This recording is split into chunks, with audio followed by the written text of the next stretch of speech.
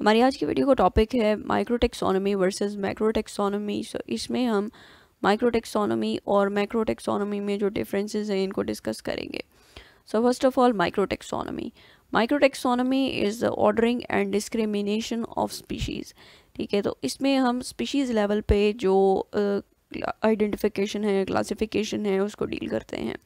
ठीक है, so it deals only with the problems that are related to the species. इसमें हम जो स्पीशीज़ का एवोल्यूशन है कि एक स्पीशीज़ जो है वो किस तरीके से इवॉल्व हुई, इसको डिस्कस करते हैं।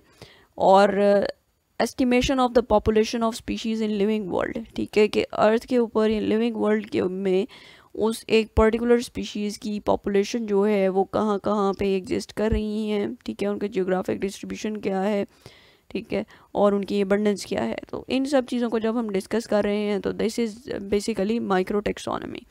And in special groups of organisms to which any 2, 3 और ऑल स्पीशीज़ डेफिनेशंस अप्लाई। ठीक है, तो हमारे पास स्पीशीज़ की डिफरेंट डेफिनेशंस हैं according to different concept. So first of all typological है, नॉमिनलिस्टिक है, बायोलॉजिकल है, एवोल्यूशनरी है। सो कोई भी ऐसा ग्रुप ऑफ ऑर्गेनिज्म जिसके ऊपर 2, 3 या इससे ज़्यादा डेफिनेशन अप्लाई हो सकती हैं, तो उनकी भी जो स्टडी है, उनकी क्लासिफिकेशन है, एवोल्यूशन जो है वो किस तरीके से हुई, जब हम उनको डील करते हैं, उनकी स्टडी करते हैं, तो this is also included in micro taxonomy. So micro taxonomy में हम डिफरेंट स्पीशीज़ कॉन्सेप्ट्स को भी स्टडी करते हैं, जिसमें हमारे पास है typological species concept, नॉमिनलिस्टिक species concept, biological species concept और evolutionary species concept. So it also deals with geographic variation के with the variation in geography species जो हैं उनके अंदर किस तरीके से मॉर्फोलॉजिकली जो है वो डिफ़र कर रही हैं, वेरिएशंस कैसे आ रही हैं, किन स्ट्रक्चर्स में आ रही हैं। ठीक है, और पॉलीटिपिक स्पीशीज़ की रिकग्निशन। पॉलीटिपिक स्पीशीज़ ऐसी स्पीशीज़ होती हैं जिनमें 2 या 2 से ज़्यादा सब स्पीशीज़ पाई जाती हैं। ठीक है, और सब स्पीशीज़ और स्पीशीज़ की डेफिनेशन। ठीक है, और इंसिपिएंट स्पीशीज़ का क्या टेक्सोनॉमिक स्टेटस है। इंसिपिएंट स्पीशीज़ ऐसी स्पीशीज़ होती हैं जो कि अपनी जो पेरेंट पॉपुलेशन है उससे आइसोलेट हो चुकी होती हैं और उनका जेनेटिक मेकअप अपनी पेरेंट पॉपुलेशन से इस हद तक चेंज हो चुका होता है that they are at the verge of being evolved into another species. ठीक है, सो इनको हम कहते हैं these are इंसिपिएंट species, but still ये अगर पेरेंट पॉपुलेशन के साथ मिले तो they can reproduce. So and the role of non morphological characteristics in the delimitation of species के स्पीशीज़ जो हैं उनकी आइडेंटिफिकेशन के अंदर हम नॉन मॉर्फोलॉजिकल कैरेक्टरिस्टिक्स को किस तरीके से यूज़ कर सकते हैं। सो यहाँ पे ये जो फिगर है इसमें आप देख सकते हैं हनी बी है, इसकी स्पीशीज़ है एपिस मेलिफेरा, और इसकी जो डिफरेंट कास्ट्स हैं, वर्कर है, क्वीन है, ड्रोन है।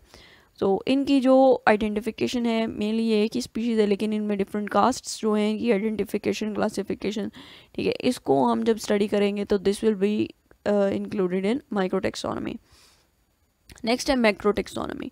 मैक्रो टेक्सोनॉमी में हम स्पीशीज़ से हायर टेक्सा जो है उसको डील करते हैं, जैसे कि सब जीनस है, जीनस है, फैमिली है, ऑर्डर है। ठीक है, तो इस लेवल पे जब हम स्टडी करते हैं तो इसको हम कहते हैं मैक्रो टेक्सोनॉमी। और मैक्रो टेक्सोनॉमी में हम होमोलॉजी देखते हैं, एनोलॉजीज़ देखते हैं, सिस्टमैटिक स्टेटस देखते हैं स्पीशीज़ का, एफिनिटीज़ देखते हैं, और फाइलोजेनी मीन्स के उनके दरमियान फाइलोजेनेटिक रिलेशनशिप जो है उनको स्टडी करते हैं। जैसे कि यहाँ पे इस फिगर में आप देख सकते हैं कि ये जो फैमिलीज़ हैं basically belonging to order Hymenoptera. ठीक है, एपॉइडी फैमिली है जिसमें हमारे पास फिसिफॉर्म वैस्प्स हैं, बीज हैं, फॉर्मिसिडी फैमिली है जिसमें एंट्स हैं, स्क्वालॉइडी फैमिली है, स्क्वालिड वैस्प्स हैं, और एलिज पॉम्पलिडी फैमिली है, स्पाइडर वैस्प। सो ये सारी फैमिलीज़ जो हैं जो कि ऑर्डर हाइमेनोप्टेरा से बिलोंग कर रही हैं, इनकी जब हम फाइलोजेनेटिक रिलेशनशिप को स्टडी कर रहे हैं तो हम कहते हैं this is macro taxonomy. So this was the basic difference between micro taxonomy and macro taxonomy.